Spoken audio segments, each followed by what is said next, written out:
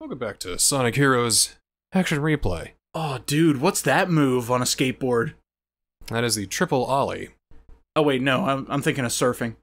Hang Castle, bro! Sure this is the right way? I saw Shadow and Eggman head this We are way. now in the, This has I guess, gotta be the right way. Pumpkin Hill leftover asset world. Maybe The spooky one? Yeah, you know. The spooky level? Stop it, Knuckles. So, let's take some time to talk about Sonic Heroes and how it works. Okay. This is a pretty complicated level. Okay. It's a... Is it fun? Yeah, I suppose. You It's know, spooky. it's alright, you know. In terms of levels, it's pretty good. The gimmick here is that there's, you know, it's spooky, but the other gimmick is that we have these switches here. A little thing happens, and then the level goes upside down. Ooh, interesting. Mm-hmm, and you're already thinking about ways we're gonna fly around here, aren't you? Oh, a little bit. You got me. You caught me in the thinking stages. I know that we have these invincible flying enemies that only Knuckles can take out because they have this super strong armor. Well, yeah. Varying up the gameplay. I'm looking for positives here, okay? You know, we're not the negatives yet. Case can be unlocked by a switch. You know, again, I am a Sonic apologist, and I am trying to meet this game halfway. It just has to meet you halfway. Please. This is my time studying the level before I'm going to use codes to utterly break it. We're turning upside down again. So, you just go upside down. I assume that's going to be certain choke points throughout the level, but you know, it works okay. So far, so good. I haven't seen any, like, BS happening. Like, the upside down thing, that's actually not a bad gimmick for a level. Right, so here's a locked door. Switch for this door There's gotta be a switch somewhere. Yeah, I wonder where it could be. Upside down? Oh. Oh, there it is. Right here, alright. Oh, that was easy. Oh, never mind. Okay, maybe under the box? That's, Maybe Mr. Pumpkin Man? There's that switch again. Oh. We have to go out of our way to find switches, don't we?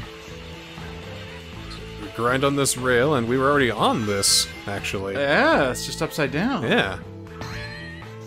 But...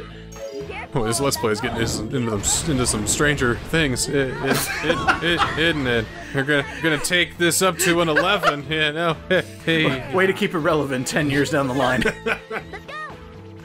When Netflix is nothing but a memory and Amazon gets all its properties. Running alongside the torch. Nah, it's gonna wind up on Peacock. Actually, that'd be alright. Maybe Niskeldamus is losing his powers. Maybe he never had powers. Maybe he's just really damn lucky or knows patterns. Recognizing social patterns to make predictions on them? What? Huh. Never happens. So then we, flip that switch and light speed dash all the way over here. I think they made it work this time. Whoa. Oh. Oh, we're actually heading back to where that door was, aren't we? We're essentially combing underneath where we just went through in the level. You are so daring. No idea why you did that. Didn't think it would take me all the way to the. I thought I had to jump to the other. Oh, okay. Yeah. But Anyway, wait, won't this just take you Look, right? the door's open. and the door's open. Okay. I didn't see that coming. Yeah. Where the door just works now. Or did we hit a switch? I missed that. I think perhaps a switch we hit may have opened it somewhere. Somewhere along the lines. We did enough of the level to consider the switch. Gotcha. flipped. We hit that flag. Hey, whoa! I didn't expect going backwards to go forwards and up. That'll work. Okay. Honestly, I kind of like the design. And now I'm just imagining these heroes being the actual size of their animals, and this castle is just huge by comparison. It's gonna take forever to get through here. See, we've only reached like the first level of the castle. That's Act Whoa. 1, Floor 1. Whoop. I actually thought you ran into an invisible wall and were going to die. Oh, this must have been a programming nightmare. This would have been so much better if it was just one character. I will always say that.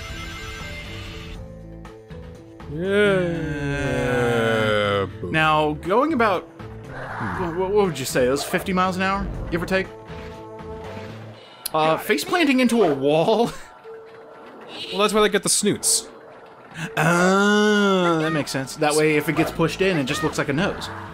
Yeah. That's why Eggman has to, you know, drive cars and stuff, because he doesn't have the snoot. Ah, Miss Eggman. I mean, you might be a genius, 3,000 IQ, but you don't got the snoot. Well, Amy drove a car in Sonic R. Well, yeah, but she had a cute snoot. She had to keep the snoot safe, so... There's that switch again. I have a fanboy appealing snoot. Please. Okay. Are there such thing as nose picks? Nose picks? Yes. Not like picking nose, but like... No, go on. I was about to say... You had a thought somewhere in there. It's like pictures of people's noses. Is that a thing? Wondering if a nose fetish exists. Yeah. Yes. It does? Yes. Really? Yes. Yes. Yes? Yes. It's just easy to Yes. to say just yes. Yes. Huh. Yes. Oh, Oh, that hurt. the greed. So I fell for that trap. That invisible path hangs to the right. You're supposed to follow the torches. You can take it slow. How can you take it slow in a Sonic game? No idea why. Maybe we'll find that out in Frontiers. Maybe because they're testing me on that. But, you know, that's okay. What's going on? Testing you here, testing your patience. It's all good. That's okay. It's fine. I will say though, the type of Sonic gameplay I don't like is well, that's a good example. Is pushing anything on the control stick makes you veer off course. But just one thing I remember from Unleashed is dying, respawning, and and the need to go fast just makes you run into an enemy that you just died to. It's really steep here. Be careful. So, Yeah. I made a discovery about, Sonic games. In general. Particularly about this game. Got it. Oh, This started something. There's that switch again. sorry, what? This started something. Like a revolution? A trope that's been ever present in the really bad Sonic games. Ooh. Who was the trendsetter? Sonic Heroes. What was the Quips. trend? Too cool. Mid-level quips. This is the game that I think starts where they have to comment on every little thing. Do you remember in Sonic Adventure 1, Sonic steps out into it's the ice level. He steps out into an open field. Yeah. And he turns around and he goes, "Whoa! There's an avalanche!" And he jumps off, grabs his snowboard, and away you go. Yeah. He doesn't say a fucking word, you just go and slide down the mountain where the Eggman's robots are just blasting away at you and the music's rocking away and a sax solo is carrying you to victory. And you just keep going, you're just doing all that shit. Sonic didn't say a fucking word. Yeah. Ready anytime. And if it were made today, Sonic would not shut up. Whoa! There's an avalanche! Hey, look! Check it out! There's a snowboard! Maybe we can snowboard the way down! This is gonna be way past cool! Yeah! He turns into Mr. Freeze. Stay cool, Oh everybody! god, I went too high. No! No! Ah! No! You are having some issues with these invisible paths.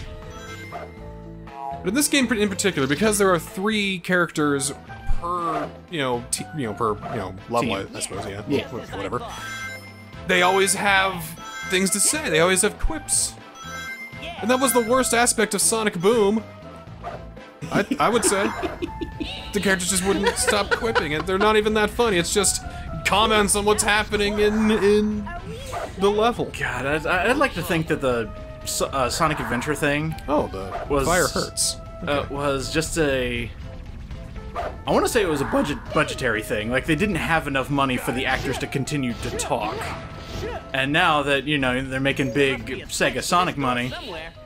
they can afford to have their... Oh, wow, that's cool. They can afford to have their characters say the dumbest shit. Especially in Sonic Boom, because that was a gamble and a multimedia game plus show. Leave it to me. Let's go. So that had big money, and it made none of it back. It made some memes. That's about all we got. It's a game that I think people have like largely forgotten. Because it's just bad now. I will never forget. It's not interestingly bad like Sonic 06 was. I just remember there was a streamer I was watching one time, and he was doing Sonic ROM hacks. You know, like Sonic the Hedgehog 1, you ROM hack it. Sonic the Hedgehog 2, you ROM hack it. And what kind of ROM hacks? Because you know, there's like the Knuckles ROM hack, which isn't really a ROM hack. It's just a bonus feature of the game. But...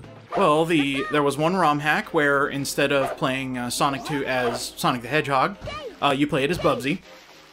With all of Bubsy's mechanics, such as fall damage, in a Sonic game.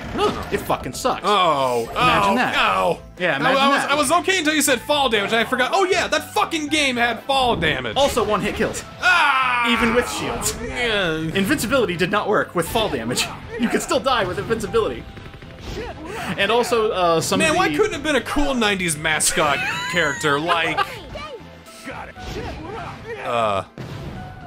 Yeah, that was good. Like Sonic. Yeah, don't worry, keep digging, because this next ROM hack was Sonic the Hedgehog Boom, where they just took the Sonic 1 sprite, gave it a scarf, and made him say all of Sonic's stupid-ass lines from Sonic Boom. That's my... that's exactly the problem. Bounce pad! Oh! Look, it's a bounce pad! Bounce pad! God, that was funny. I think he got through one level and he was like, yeah, this is too obnoxious. No. Oh, and of course, rings! Can't get enough rings! But you can! And you do! And you will! It's like they're drawn to me! I can't believe I remember these lines. Yeah, don't you remember that, my favorite part of Sonic Adventure 2? Where Shadow's like, check it out, there's a ring box there. Whoa, oh, just imagine the casino level in Sonic Adventure 1 where it's like shaking the rings out of him. It's Maria would want me to have this 20 ring box. The rings! Take from the rich, give to the poor. All these rings! I think my most favorite recent memory of Sonic was Sonic Generations. I'm playing Crisis City... Classic Sonic, and I'm just, like, sitting there in the zone. Just getting through the level, jumping through, doing the fast stuff, figuring out. I'm concentrating, the music's awesome, and because it's classic Sonic, it doesn't say a fucking word, and we're having a great time. I'm really happy with... Do you want further proof? What? Sonic Forces. Your main character doesn't say a goddamn word. Oh no, but the thing is, there's constant radio chatter giving you, like, story stuff happening. Yeah. But my favorite parts were, after we beat the game, we were doing, like, the post-game stuff and doing all that extra stuff, because nobody said a fucking word! Except us, but, hey. I would just like to say, that part where you go through the ring dash, and it goes, like, upside down and everything, that was a cool shot. So that's my hope with Sonic Frontiers. Because it's only Sonic and there's nobody else around. Anything could change. That's why I hate talking about recent stuff, because it might change. But maybe it'll make Sonic kind of shut up a little bit, maybe take in the scenery, kind of just, quip when the quip is quippy. It wouldn't make sense if nobody's there to hear the quip. Actually, I'm trying to think if Sonic Colors had that many quips, because again, it was just Sonic. Most of the quips came in the cutscenes. And, love him or hate him. Was he constantly talking throughout the levels? No. Got it. And people like Sonic Colors, don't they? Yeah, I like Sonic Colors. Then there's a pattern! They like the game. There's a pattern! Have Sonic shut the fuck up when you play as him, and everything will be okay. Maybe that's why people like the 2D Sonics more. It's because he doesn't talk! I'm not saying you gotta have no voice acting. There's some pretty cool, cutscenes and stuff like that. But just have him shut up and take in the level. I could just see the script writers at it's a Sega Corporation and Sonic Team. It's just like, call up Joss Whedon-san. We need him to write the script. No, anything but that. Hold on, we need to figure out how to do banter. Call up Joss-san. No, don't call Joss Whedon. Call the Coen brothers. They can make some interesting Sonic characters. Actually, I would love that. I would absolutely love that. Oh, wow, you got it! That's the end of the level! Holy shit! Mark it 9, Fox! You know, I recently... You are over the line! I recently rewatched, the Knuckles clips from Sonic the Hedgehog 2, and just like, my victory chariot! I think the joke is basically he's Thor in Thor 1. Basically, yeah. That's the joke. He's Starfire from Teen Titans. Yeah, it's just like, I am having the fun. He actually says a Starfire line. It's hilarious. Pomeranians! Aren't those the small little white dogs? No, those are Pomeranians. Aren't those the fruits that have the seeds inside? That's a pomegranate. Isn't that the stone that comes from the ground? That's granite. Isn't that the receptionist at the office building? That's Janet. Whoa! No, don't worry. I'll blast it through that door somehow. Don't worry, I'll give you that one. No, that's granted. But it's not exactly straight. That's slanted. I can get behind Knuckles not understanding a damn thing about Earth and just enjoying my time seeing what he gets vocabulary, wrong. but it has it all wrong. He speaks like a distinguished Englishman because he is, and he just doesn't understand anything. It's great. Now I'm just imagining Knuckles in a suit, top hat, monocle. Ah, yes, right. I'd like to make a donation of 1 Chaos Emerald to this fundraiser that we're having. And how did the hell did you die? So I tried to think maybe I could skip it by, you know, I'm in the void, I'm in the void, I'm in the void. I see. Okay, you're back. All right. So, clearly the gimmick, of course, is going upside down, right? Yeah, so what happens if you do it right side up? The question is the upside down portions their own part of the level, or are they just literally upside down on the level? So you want to see... The answer is kind of both. Just depends on the area of the level? Yeah. Sometimes when you hit the switches, it activates and deactivates certain kill planes. So... Oh, that's how they do it, you died. So we're gonna have to, unfortunately, split this episode into 2 parts. No, that's alright. I get to learn something about a game. Not only because we're gonna have to, you know, there's no way to do this, like, really quickly, but also because I have... It's... What are you talking about? You've done this in 7.5 seconds. Come on!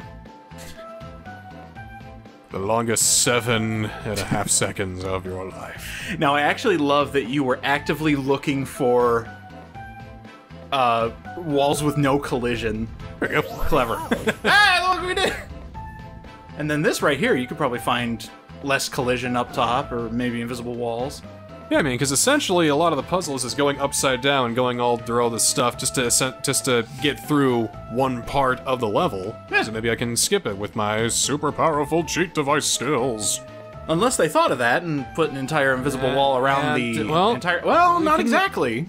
They thought about some things, but they didn't consider others. They didn't consider action replay. Yeah, they didn't. They never do. Mr. UDJ McCheatyface in 2022 going through Sonic Hero. Like it feels like they went a little more lax since Shadow the Hedgehog. If people found those turbo codes. Oh, that is still probably one of my favorite memories from Shadow the Hedgehog is you're just like, guess what? 600%! Holy God!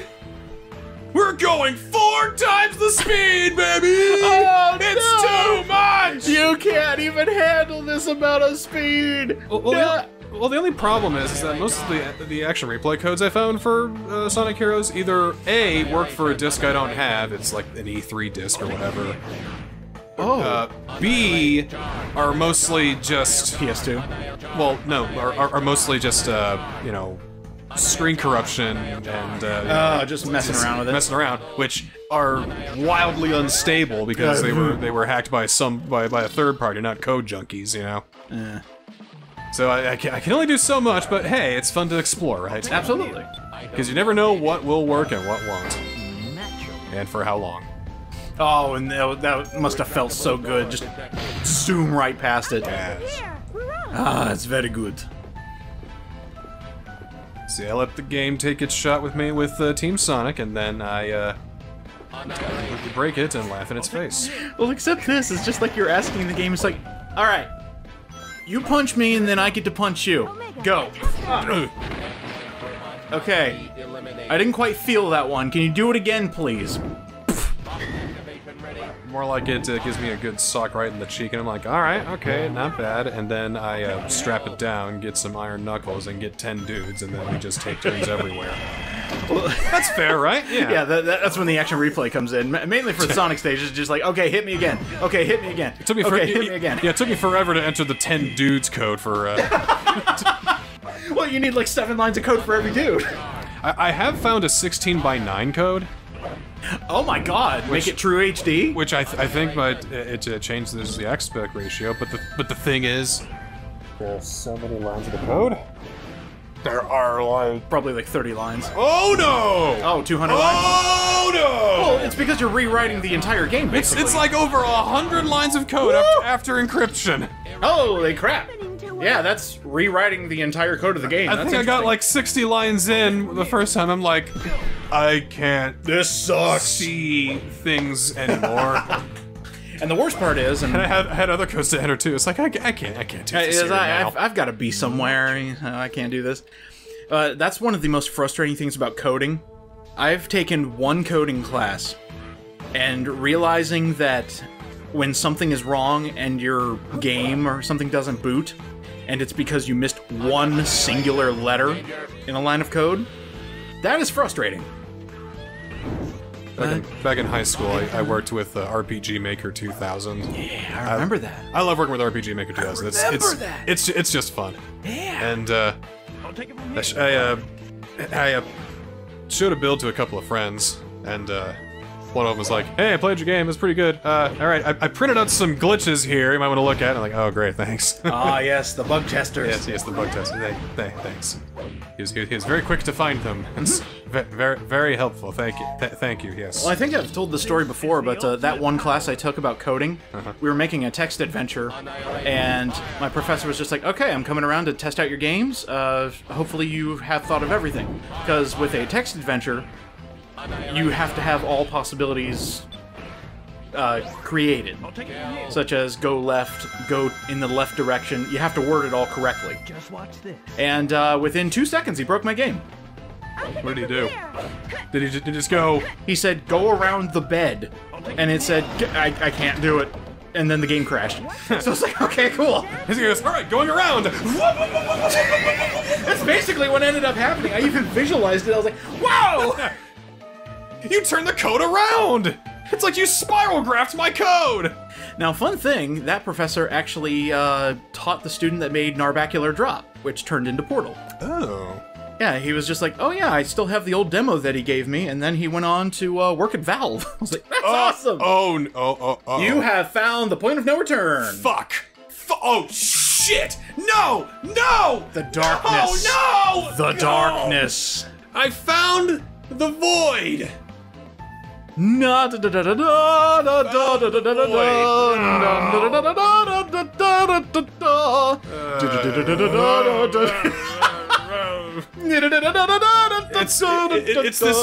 the snowman's land where the game doesn't expect me to go over there, and there's no, like, you know, universal kill plane that'll kill me right then and there. I see in the distance there's a missing no. You've gone too far. That's the thing, TheNSCL, in this world. There's no this death. realm. We are the missing no. I see Rouge infinitely falling, and that's just torture. What would your missing number name be? Because if you know where to look, there are hundreds and hundreds of missing numbers. Well, let's see. Like my favorite alternate missing no is M. Oh right, just M. Maybe there's like an apostrophe somewhere in there. But it's just software gore, the Pokemon. No, I always love it when I call this Jazz Hands Shadow, by the way. Yeah, Jazz Hands. It's great. So yeah, I was waiting for that. Fuck! Oh god, all those stupid. Enjoy. All right, we're back. Yeah, it took forever. To open this door. I'm trying to think of the other missing no's. I will give one positive about Sonic Heroes. What's that? It seems that whenever I like die, or for whatever reason, there's another path that I can go, and it's like, oh, that's different. Variety? So yeah, it offers a bit of variety, except in what they say, because they speak, and it's Because they speak. You didn't have to say in rhyme or anything like that. It's just because they speak. Ooh, just imagine all the Sonic characters speaking in limerick. Yeah. Or any other rhyming scheme. Are you looking to make Sonic even worse? What's wrong with you? Well, I mean, according to the fan base, it's already in the toilet, so why not? Just add a little bit of extra bile to it. People expect too much out of Sonic sometimes, I think. They expect this perfect game that just does not exist. He's trying his best, damn it! You gotta know what to expect from Sonic. Because whatever it is, it ain't gonna be perfection. I don't know where those high expectations came from. I don't know either. Because just think about your favorite franchise. Do you want, like, above and beyond what is actually physically possible for that franchise? Well, why is it impossible for Sonic to be good? I don't know, because I've thought the last couple outings were kind of fun. It's not impossible. No, it's not! It's just this new Sonic hate. I don't know where it came from. He's like, yeah, Sonic was never good. All right, well, what about? Oh God, fucking God! Anyway, please don't spill your drink. Let's take some more sips out of Yeah, this. this is. Every time you die, it's a good time for a drink break. Switch detected ahead. I'm trying to think of. Maybe there's just, you know, the expectation. I'm spending $60. Can I please have the best game possible? It wasn't always $60. No, it wasn't. It used to be 50. It used to be 50. Well, it used to be 70. Then it was 60. And then it was 50. Then it was 60 again. Now it's going to be 70 again. Yeah, I will never forget being rewarded for my good grades back in grade school and getting Pokemon Stadium 2. And my granddad he actually got taken aback when it was $85. Jesus. Yeah, it was an expensive game, and I felt horrible. Because I was like, that's a lot of money. He's like, no, it's fine. See, I was lucky, or at least, you know, blissfully ignorant about the price of cartridges. Because when I started, you know, worrying about prices of games and stuff like that, by that point, the GameCube had come out. Yes. And I started paying attention to the prices, like, okay, $50, and that's the way it's always been. It's always been $50. Always 50. And then I see, and I was like, oh yeah, I remember when games used to be, you know, $70, $80. Like, what? Jesus. They did? Then I find out how fucking much Donkey Kong 64 was. I'm like, oh my God. Oh yeah. Oh my God. That one blew me away. Just because of the expansion pack. That's why it was so expensive. And also because it was a cartridge game. Oh yeah. And I remember asking my parents for that game because I played it at a friend's house. And I was just like, oh, this is like the greatest thing ever. I want to play it.